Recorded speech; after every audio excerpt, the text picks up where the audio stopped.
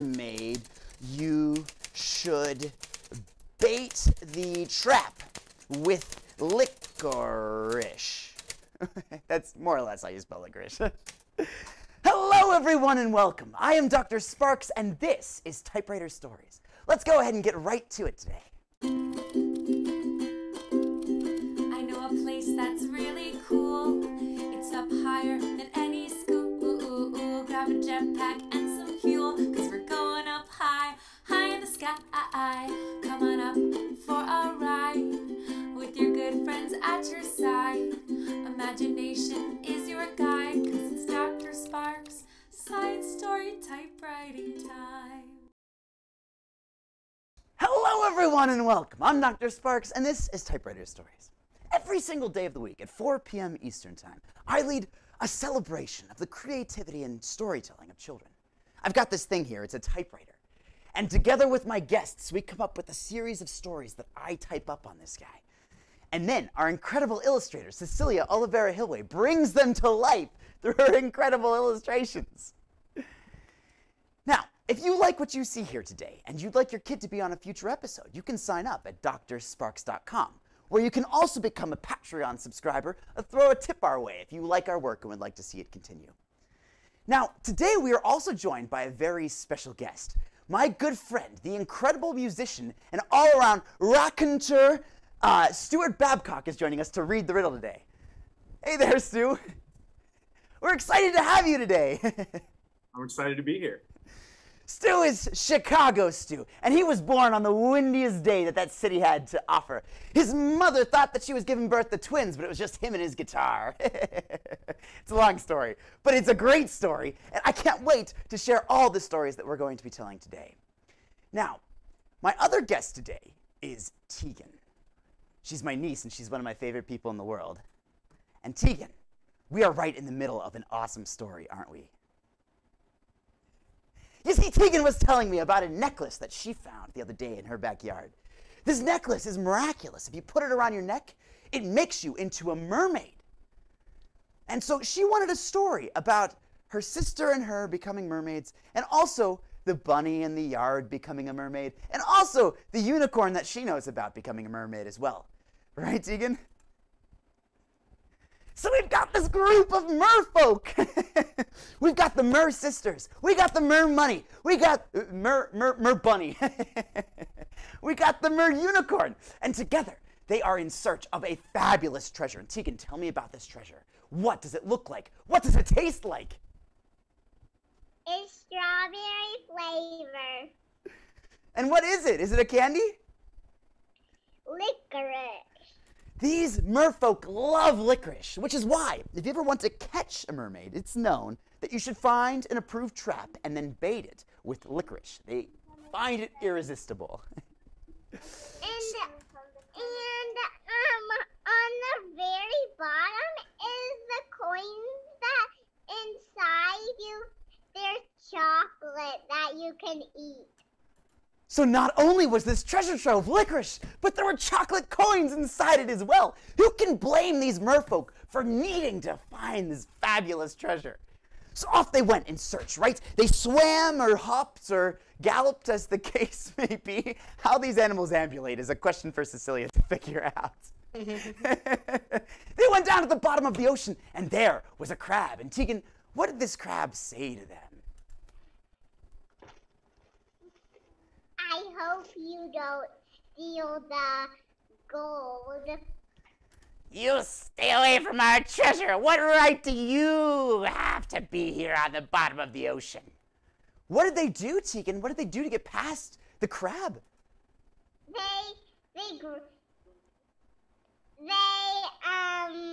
grab his head and swings him on the other side of the ocean so they'll never see him ever again. You listen here, you little crab. You're going to the other side of the ocean whether you like it or not. And then they threw the crab all the way over that way. And on they continued in search of the fabulous licorice treasure. Where did you get that crab. Do you want to know? My good friend Matt made this crab as part of an undersea adventure he was working on, and I thought I would repurpose it for this story. It's perfect, though, isn't it? I'll keep him right there. Can you stay here? All right. So what happened next? They continued on after they had run into this crab. And what was the next animal that they met? Was there another animal? They found the treasure next? Was it next? It was in the clam. Oh, they found a clam. Who goes there? That's my clam voice. Is that a good clam voice? Instead of the pearl inside is the licorice. I am a clam, and inside of me is licorice and gold coins. Now, I don't know if you know this, but clams don't like having oysters. You see, oysters are an irritation in our mouths, and we want nothing more than for someone to take the oyster away from us. So you mer family, please remove this licorice from my mouth. I am tormented by the licorice and the gold coins, and all I want is for someone to take them. And what did the mer people do? Did they help the clam out? They swam in there, and they got themselves their pearls and the other treasures. The other, and they got all the treasures out of the clam now. And the clam was so grateful and said, "Thank you so much." And did they feast on the licorice and gold coins? And Teagan, when merfolk are happy, they sing a song, don't they? What kind of song do they sing, do you think? Funny song. A funny song, maybe like, "Here on the bottom of the sea, we found the things that mean so much to me. We met a clam, and it was there, and then we had to swim like a bear." Something like that. They sang like that for 13 hours as the moon rose above them, as the moon kept rising above them, shifting phases from waxing to waning to new. And every creature in the ocean knew that the merfolk had succeeded, and they were so happy to have been witness to their adventure. And I think that is the end of our story. What do you think, Teagan? So what do I do? Do I write the end down here at the bottom? Yeah. The end. And Teagan, Cecilia has made an incredible illustration for this story. Look at that bunny's tail! But the thing we're missing is a title. What do we add to the top of this story, Teagan? What's the story called? The mermaid story. The mermaid story. Let's do it. The mermaid story.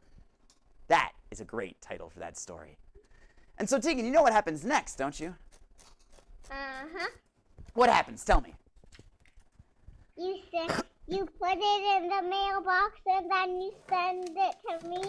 You bet I do. What I've got here is your story and an envelope with your name on it and your sister's name on it too. I'm going to fold your story into thirds very carefully. I'm going to tuck it into this envelope right here. Make sure that it's nice and sealed. And then put it into the mailbox so that the mailman knows to come and get your letter. And Teagan, will you help me with the noises for this next part? Chunk, chunk, chunk.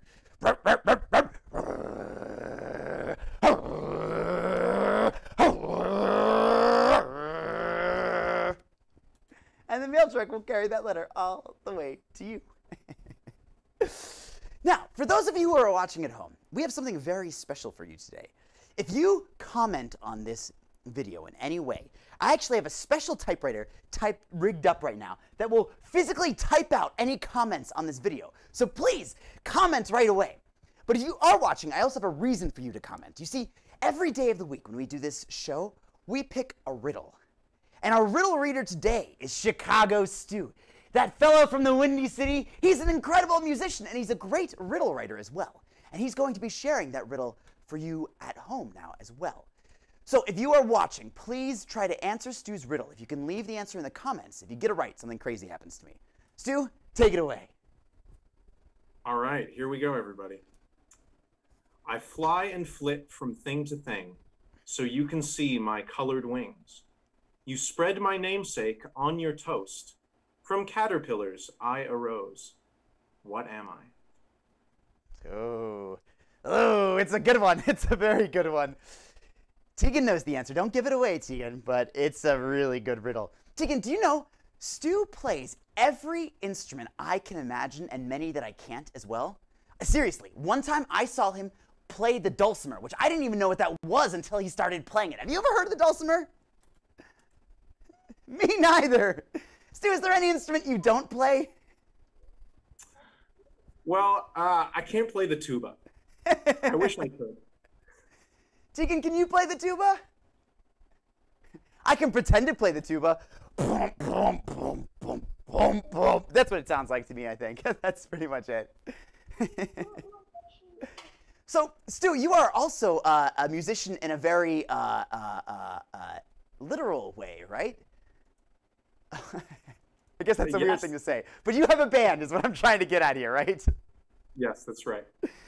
What is the name of your band? So my band is called Jake Swamp and the Pine. It is named after the tallest tree in Massachusetts, the Jake Swamp pine tree. And yeah, as our website just appeared above my head, jakeswamp.com. You can check it out if you want to listen to some nice folk tunes. It's really lovely music. I'll vouch for Stu. It's absolutely wonderful. All right, now, back to our story. Oh, actually, Teagan, before we get underway, I have a very special word of the day today. Have you ever heard of this word before? Splendor is the word. Do you know what that word means, Teagan? No. It's something that's awesome or magnificent or beautiful. I don't even know what that is. What, awesome or magnificent or beautiful? Yeah. How about it's really, really great? So if you were to look out on all the mermaids in the ocean, if they were gathered before you and singing the most wonderful song, each to each, if you could see them combing the wind as it blew the water white and black, if you were sitting there on the shore wearing your trousers and eating a peach, and you all of a sudden dropped the peach because the mermaids were singing to you, you'd be overwhelmed with the splendor of the ocean. So if you can find a way to use that word in your next story, that'd be pretty great. But actually, Teagan, is Piper going to write this next story, or are you going to write this next story? Piper. All right. Piper, you want to write this story? You're up. Piper is our second guest today. She's Teagan's sister, and she is a great storyteller. Piper, what kind of story do you want today? We got, I've got 30 keys here. We can press them in any number of combinations. We already had this crab be featured, and we've got this fun lantern, too. It's very red. What kind of story do you want today? Do you have one in mind? It's gonna be one about Beanie Boos. It's like a type of stuffed animal that comes with a birthday and a name. Oh, wow. What was the name of the stuffed animal again? A Beanie Boo. A Beanie Boo. Okay. All right. And what's this Beanie Boo's name? So I have a couple different ones. Oh, wow. I have one's name is Harmony with double horns. It's a unicorn. You can't have a unicorn, like the name means one horn. If you have two unicorn horns, I think you become like a moose at that point. I don't know. Cecilia, what is do you know what you call a unicorn with two horns? A bicorn? A bicorn. Yeah, I think you're right. Okay, so we've got the two unicorn horn one. Well, let's pick one to write a story about. And Piper, let's come up with a crazy story. What happens with these animals? So all the Beanie Boos are going to go to a fair. Oh, okay. The Beanie Boos were going to the fair, for it was the, oh heavens! Hey, look at that! Your mom just made a message on the Facebook page. She said, "We love Dr. Sparks." And then our fancy typewriter over there actually typed it up so that you can see it live. Your mom should do that again because that was really cool. I'll keep it up. All right. Okay. So the Beanie Boos were going to the fair, for it was the greatest fair in all the land. And they knew they would have to travel far, for between them and the fair were many treacherous things. Do you know what the word treacherous means, Piper? No. It means like really scary or difficult or dangerous. So there were many dangerous things in front of them. What lie between the Beanie Boos and the fair that they want to go to? What sort of obstacles? There was the big street, and it's not only a random kind of street filled with strangers, and it was totally a highway. There was a big street, a highway, in fact, that was filled with strangers. Ooh, this is so good, Piper. This is awesome. What else? What else is in between them? There is a big field of flowers. Oh, look, we're getting another comment here. Oh, Brooke Nelson on Facebook says they are looking up the music of Jake Swamp and the Pine, and they're excited to hear it. Thanks, Brooke. Okay, sorry, Piper, I got distracted by my new invention. What did you say? So there's a big field that has lots of flowers, and people are making tons of spots. There's tons of lawnmowers that are making little mazes parts, and some of them have big holes, and the one that they need to get across is really zigzaggy, and it has a huge ginormous hole that they have to jump across, and the mazes is cutting down then going up, cutting down then going up. So What? there's no way they're going to be able to get across that. It's going to take magic to get across that. My heavens, this is crazy, Piper. This is such a great... Okay, so I'm envisioning this. You've got this beautiful field filled with flowers, and there's all these people. They're all driving lawnmowers, cutting mazes out of it. But these aren't just like little mazes you could walk through. They're big mazes with big walls and lots of obstacles, like this blade thing that keeps going up and down and up and down. And it's just slicing and dicing the air in front of them. How do they get through it, Piper? How? They use magic. So the bunny has super speed. This one, the double unicorn horn, has the power to make two things of one. So like if you had a trampoline, she could make two. If there was one of them and you wanted two of them, then she could make that possible. Oh, that's wild. Okay, so it makes sense because she's got two horns. She can make two out of anything that you have one of. It makes perfect sense. Let's check in with Cecilia and see what she's drawing for this particular story. Cecilia, tell us about it. I'm just doing the Beanie Boos, they're called. Anyway, and I'm thinking in front of them there's going to be the road, and maybe I'll make the maze behind them. Ooh, Piper, what do you think? Yeah. Cecilia is so talented. This is great. Okay, so we've got these superpowers. Bunny is super fast. Bicorn can make two things out of anything. What was the third animal? So there's 4 animals. Oh, 4. I'm sorry. So there's a cheetah with a horn. The cheetah with the horn can grant wishes. Whoa! Well, can they just cheat and say we wish that the thing would stop or we were through it? Well, it takes all of their powers to get one wish to come out of her. And she can only grant one wish a day. So that's really tricky of what they have to decide. Yeah. And they can only have a few words in it. That makes sense. So they're probably really regretting that they wished for a big breakfast of licorice and bacon, huh? Yeah. Well, when you waste your wish on the one thing. Okay, so we've got super speed, we've got doubling anything, And we've got making a wish, but that power is not able to be used because it's so rare and it takes so much energy out of the cheetah with the horn. Who's number 4? Huh? Well, who's the 4th animal?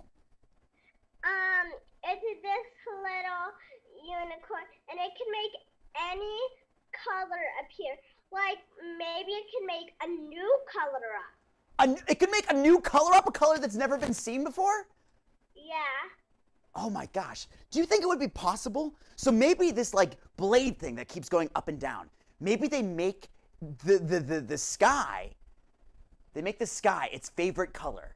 And the blade thing just looks up to look at it. And then they make 2 skies because bicorn can make 2 out of anything. So now there's 2 skies and they're exactly the color that the blade likes. And while the blade is trying to wrap its head around the fact that there are now 2 skies and the skies are a very special color, they run in through the open blade. Yeah. Oh, I love it. And they run in super fast with the super speed of the cheetah.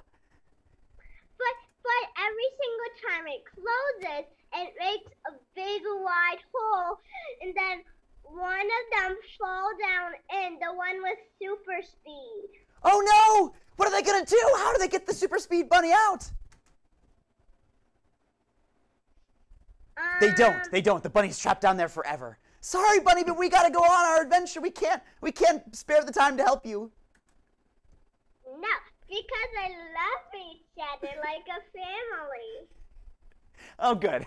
I didn't think they should actually leave the bunny. I'm glad that you're saving the bunny in this story. So, okay. So, do they make a ladder, perhaps, or a human chain, or a unicorn chain, I guess in this case? Like, do they hold on to each other's ankles so that the bunny can climb up their heels and up to the top? They tried all of that, but none of it worked because they weren't tall enough. So then she tried using her powers to see if she could make 2 bunnies, but guess what? She missed and it made 2 holes? Yeah, with two bunnies in it. You got to be really careful with that duplicating spell. It's just, it's going to go wild every time, you know? Okay, so now there's 2 bunnies. So do they make an extra friend? Like, what are they going to do with the clone bunny? I don't know. Well, maybe they can invite the spare bunny along. I mean, it'll be good to have 2 super speedy bunnies, right? Maybe they can like, I don't know, like hold a rope between them and then they can like run around the legs of somebody and trip them or something. Yeah. So how do they rescue? They now have 2 bunnies in 2 holes. How are you going to get the bunnies out? Catapult might work. A jetpack might work. I'm brainstorming here. Maybe they get a frog that's very helpful to jump down and jump back out. I like that. A little light bulb popped out of this one's head, and then she made the sky turn rainbow, and this one did its trick again. That's making but this time it did 4 skies. There were 4 skies. Every direction you look, it was sky. Sky up, sky down, sky right, sky left. Sky all around. That would be what would happen if you lived in a space station out in space, right? I mean, there would just be sky everywhere. Yeah. Okay, so now there's sky all around them. And is that helpful? I guess they're not in a hole anymore. Because then the holes get a little happier, then it moves up, so then they are be able to go down, and then they're holding on to each other, and they could reach the bunny, and they got the bunny out. Oh, how wonderful! So I mean, perfect. I feel like I learned something important here today, Piper, and that's if you ever fall into a big hole, one of the things that you can do is cheer up the hole. Say something really nice to the hole, like, "Oh, you're so deep, you know? Do you know that? You're just the deepest, most wonderful hole." And if you make the hole happy, it will get shorter, won't get quite as deep. And then you can call upon your friends to make a human body ladder, And between friendship, so all around, kindness and friendship is going to get you out of any fix. And here's a classic example of it.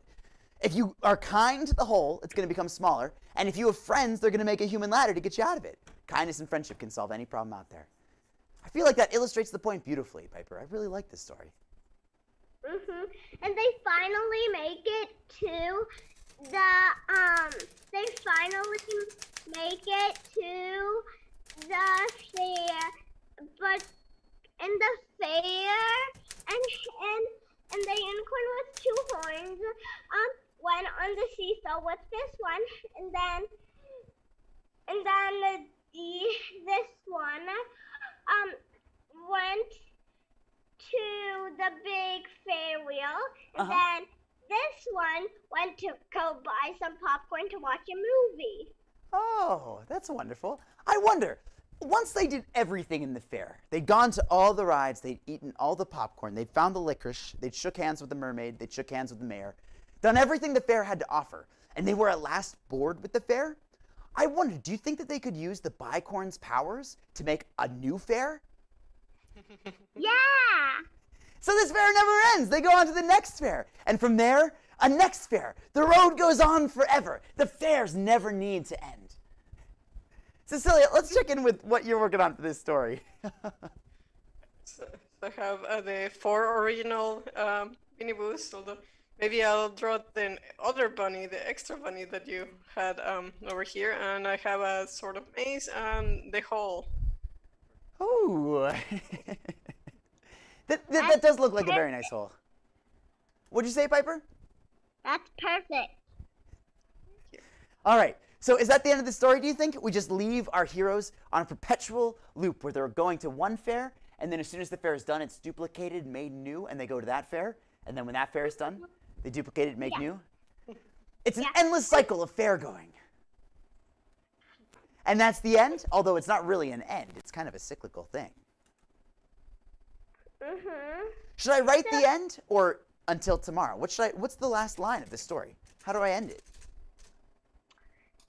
They live happily ever after all, and there's gonna be more stories that come from me about the Beanie Boos. They lived happily ever after, but not so happily that they never went on any more adventures. Because, you know, sometimes really, really happy lives are kind of boring. It's much more interesting and worthy of telling stories whenever some bad things happen and they have to overcome adversity. Yeah. I'm so glad you agree. Okay, so they live happily ever after, but not so happily. They never went on any more adventures. Should I still add the end, even though it's kind of an open-ended story? No. Okay, I won't. But it does need a title. So we've got this illustration, and we've got the story all written out. But what is this story called, Piper? The Beanie Boo Superheroes. The Beanie Boos Superheroes.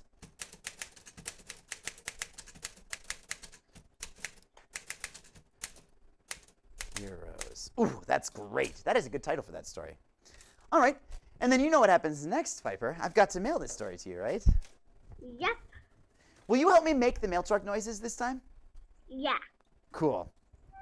Okay, so I'm going to stamp your story with its number, 2022. Wow, I've been writing stories for a long time. I'm going to carefully fold your story into thirds. I've got an envelope with your name on it. Would you like an astronaut sticker or a moon stamp?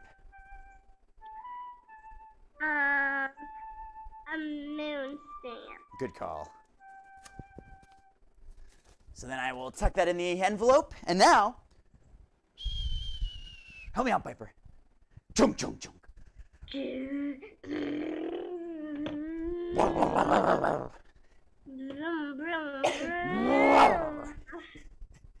That was great. That was so wonderful, Piper. That was a great story. These Beanie Boos, they're going places, I can tell. I mean, there's going to be lots of adventures up with them in the future. We'll have to tell them all. Piper, I want to thank you. You were an incredible riddle reader. And oh, wait. Oh, my goodness. Stu, somebody has potentially answered the riddle. Piper, we've got Rachel on Twitch thinks the answer to Stu's riddle was butterfly. Is that right? Yep. That was the answer? Yeah. What does that mean? Something falls down on your head. Does anyone know?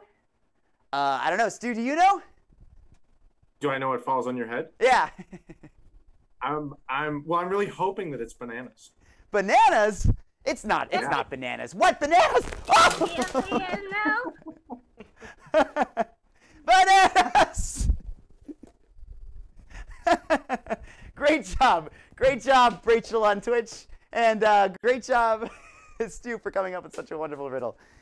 Guys, this was absolutely terrific. I loved telling these stories today. Thank you, Piper. You're an incredible storyteller. Your sister, if she's there, she's incredible too. A mer-bunny? I've never even heard of that before. And I love that we found a way to incorporate each of these animals' superpowers. That was just absolutely, really inspired, I thought. And Stu, thank you so much for coming up with such a great riddle. That was perfect. And for those of you who are watching at home, if you want to check out his music, jakeswamp.com is the place where you can do it. I have listened to it. It's awesome. And the newest music video actually incorporates a huge cardboard cutout of Ralph Waldo Emerson, which is terrific. Or is it Thoreau? That's true. Cecilia is our illustrator. Thank you, Cecilia, for bringing these things to life. You're incredible. Our producer is Matt Shilbert, and this is an Anything Place show. I'm Dr. Sparks, and this is Typewriter Stories. If you liked what you saw today, you can go to drsparks.com to sign your kid up for a future episode, or become a Patreon subscriber, or throw a tip our way. And I'd like to leave you with this thought, that words have power, and by telling stories, we change the world. Until tomorrow, well, until Monday, because it's Friday, and we only do this Monday to Friday. Until Monday at 4 p.m., I'm Dr. Sparks, and we'll see you then.